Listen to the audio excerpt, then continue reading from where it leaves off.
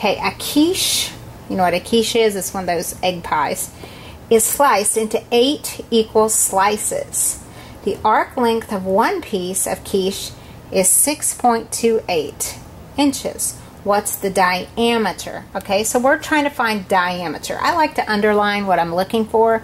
That way I go back and I double check and make sure I didn't stop like at radius, that I've gone back and actually answered the question.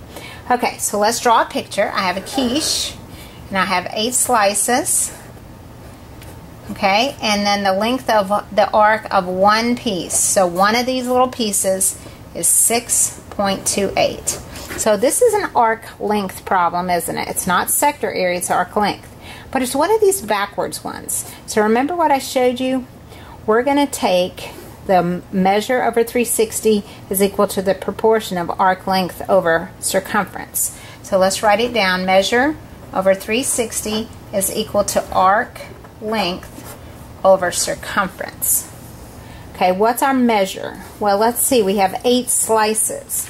So what are we going to have to do? We're going to have to take 360 and divide it by 8. 360 divided equally into 8 slices gives us 45 degrees. So it's 45 degrees over 360, or if you prefer, you could just write 1/8 if you wanted to, okay, because we know it's 1 out of 8 slices. Okay, arc length is given as 6.28, and the circumference, remember, is d pi. I'm just going to plug a d pi in there. I like dealing with d pi rather than just circumference or 2 pi r.